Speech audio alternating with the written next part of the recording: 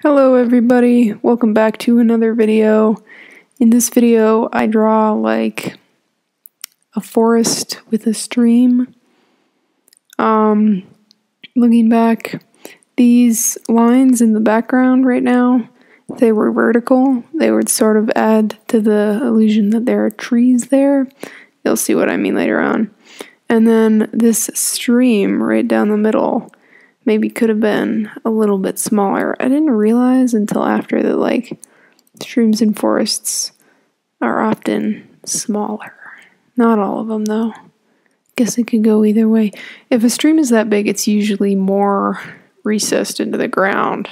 It's not on the surface like that because it has more powers of erosion over time.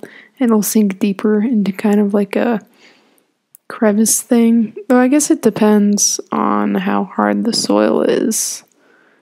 But in forests, I think it's usually pretty soft. Anyway, so these are some trees that I'm drawing.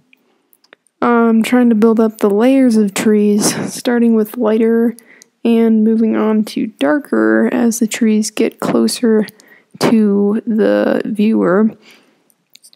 I don't know.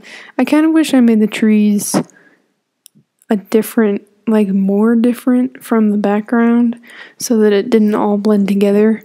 Because you'll see later on when I add the river that the river really stands out.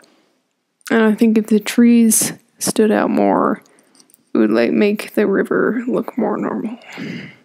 That's kind of what I'm trying to do right here by adding this brown. Not that brown doesn't look like everything else because there's the brown right there. Alright, so this is how you make reflections in Photoshop. Like duplicate the layer and then flip it over. I mean, I'm sure there's a more professional way to do it. Anyway, so now you have the reflection in the stream there. And then I can't really figure out how to make it look like water. Trying to add highlights, a little bit of blue. This is a problem because the rest of the image is so dark that it like really brings it out, which I guess isn't really that much of a problem. I mean, it's fine. And then, oh look, trying to highlight the trees, like disperse the attention a little bit. But then that doesn't make any sense because all the trees are like one-sided. So I thought, like, what if I put this random color in there? That'll make the trees more interesting. I mean, it kind of did. And then I was going to add a little bit of a lighter color to the ground there. Sort of same reason. Here I am messing with some of the settings on the stream, trying to get it to be a little bit like desaturated or less the center of attention. It's not really a problem that it's the center of attention. It's just like not what I was going for.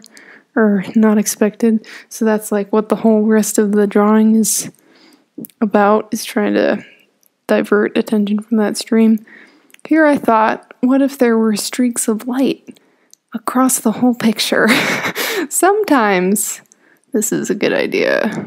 I didn't end up keeping them because I thought they were very cluttery. I don't know. Maybe if I had left them more minimal instead of trying to fill in the space there, I could have kept them. Anyway, that's about it.